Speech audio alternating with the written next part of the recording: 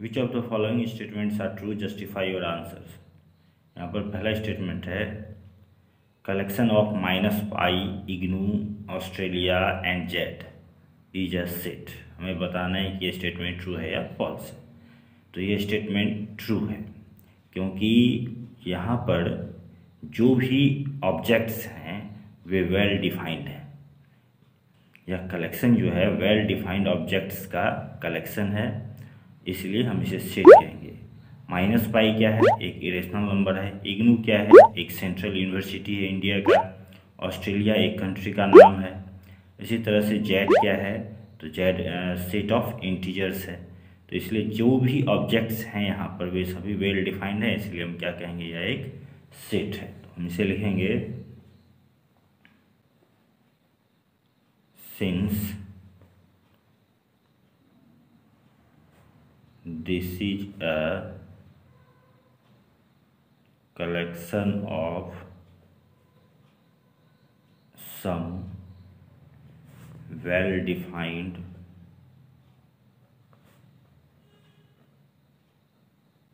objects in set roster form,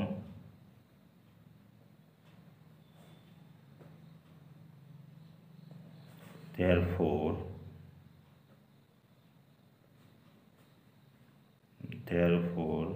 it is a set।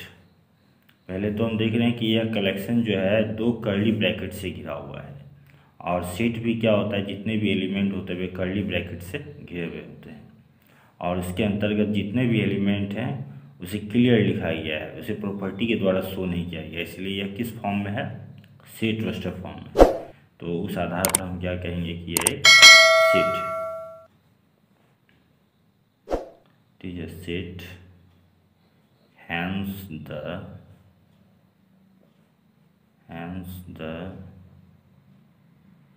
statement is true।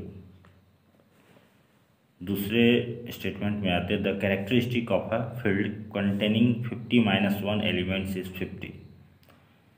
तो यहाँ कह रहा है कि एक ऐसा फील्ड जिसमें 50-1 एलिमेंट है उसका कैरेक्टरिस्टिक 50 है। तो हम कहेंगे यह स्टेटमेंट फॉल्स है। कैसे?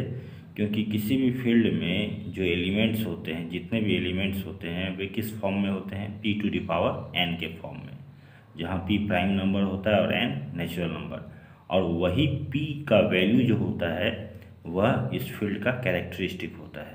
तो यदि हम यहाँ पर 50-1 को 50-1 का वैल्यू क्या हुआ, 49, और यदि हम इसे p⁴n के फॉर्म में एक्सप्रेस करें तो ये क्या हो जाएगा, 7²। तो यहाँ पर यह 7 जो है यही हमें फील्ड का कैरेक्टरिस्टिक बताता है। फील्ड का कैरेक्टरिस्टिक यहाँ पर क्या है, 7 होगा। तो हम इसलिए लिखेंगे कि यह स्टेटमेंट जो है फॉल्स है। यह बता रहा है 50 कैरेक्टरिस्टिक, जबकि हमें क्या आ रहा है, 7। Therefore the characteristic of the field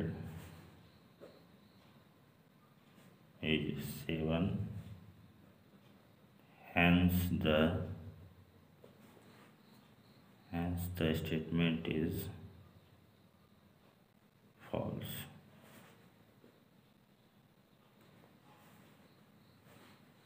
इसके बाद तीसरे स्टेटमेंट में आते हैं इफ H इज अ सब group of a group G such that index of H in G is equal to P where P is a prime number then H is a normal सब group of G। तो हम कहेंगे यह statement भी false है, क्योंकि अगर हम P की जगह 3 लेते हैं तो उस स्थिति में H G का नॉर्मल सब ग्रुप हमें नहीं मिलता है। यहाँ पर हम लिख देंगे since if H is a subgroup of G such that index of H in G is equal to 3, then then H is not a normal subgroup of G.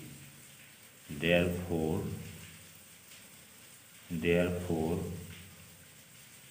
the statement is false.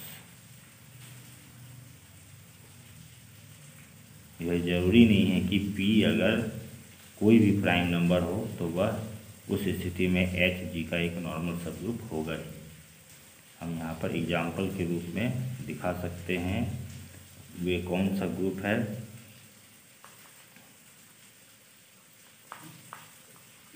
Group S3 symmetric group on 3 symbols.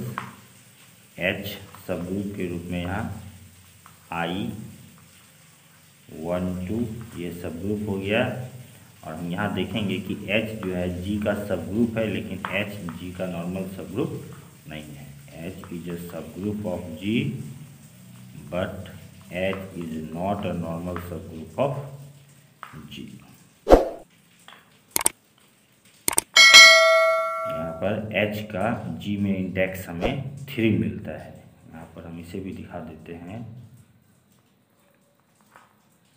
Index of H in G is equal to 3, लेकिन हमें यह G में normal subgroup नहीं होता है।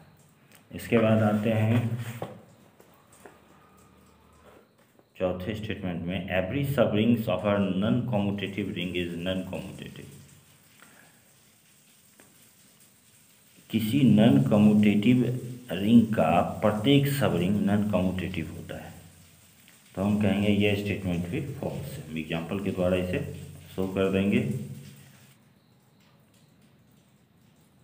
since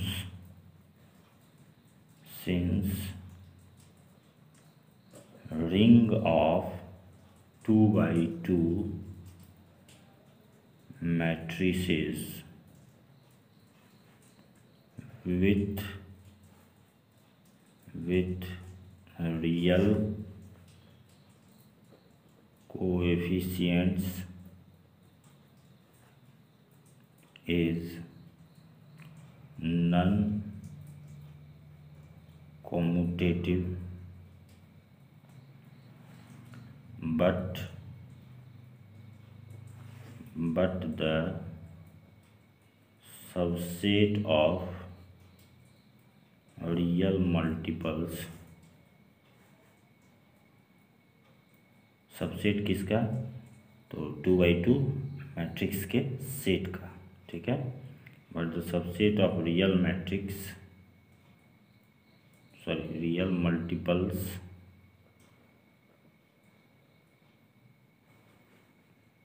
of the ring of the identity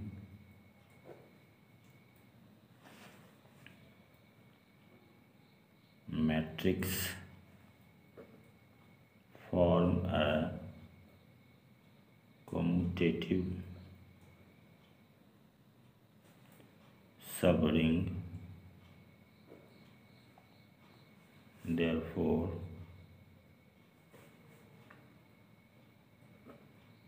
Therefore the statement is false. 2 by 2 order का matrix एक non commutative ring होता है। उस मैट्रिक्स में जितने भी कोएफिशिएंट्स होते हैं वे रियल। अब इसका एक सबसेट जो कि आइडेंटिटी मैट्रिक्स का, जिसमें कि आइडेंटिटी मैट्रिक्स के रियल मल्टीपल्स मौजूद होते हैं, उसके द्वारा बना हुआ सबसेट वह जो है एक कॉम्यूटेटिव सबरिंग फॉर्म करता है। इसलिए हम क्या कहेंगे कि every सबरिंग्स of a non commutative ring is non commutative कहना गलत है, बल्कि ऐसा कभी कभी होता है कि हमें कॉम्यूटेटिव सबरिंग भी मिलता है। इसके बाद if G dot is a group then phi G cross G to G defined by phi G comma H is equal to G square is a binary operation on G। तो यह एक binary operation G पर तभी होगा जब G और H यदि जी से बिलोंग करता है तो जी बाइनरी एच भी, यानी उसका वैल्यू भी हमें जी से बिलोंग करना चाहिए। तो यहाँ पर चूंकि जी डॉट क्या है, एक ग्रुप है, since ji dot is a group, यहाँ इसे हम मल्टीप्लिकेशन भी समझ सकते हैं, देन क्या हो जाएगा, जी का एक एलिमेंट यदि हम ले लें जी, तो उसको अगर हम उसी से मल्टीप्लाई करें तो हमें क्या आ जाएगा, जी स्क्वायर आएगा, और ये किसका एलिमेंट होगा, जी का ही एलिमेंट होगा। तो जब हमें ये क्लियर हो रहा है कि जी स्क्वायर जी का ही एलिमेंट है, तब हम क्या कहेंगे कि फाई जो है एक बाइनरी ऑपरेशन है जी पर। Therefore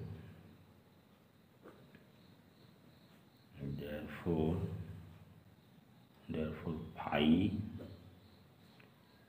is a binary operation